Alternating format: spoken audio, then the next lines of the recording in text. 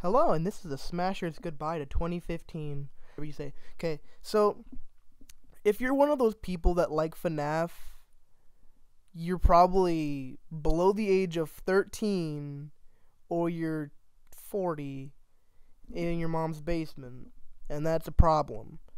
Hold on. Hold on, just give me a sec. Let me just look through your internet history.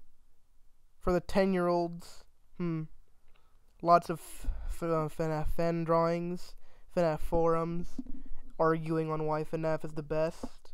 Let me go over to the 40-year-olds. Oh, it's so gross. FNAF, FNAF, FNAF, FNAF creepypastas. All I see is FNAF creepypasta and FNAF porn. You should probably get a life, you furry weird person. You probably wish you were the night guard so you could like seduce them or something. Jeez, why do I get all the weirdos?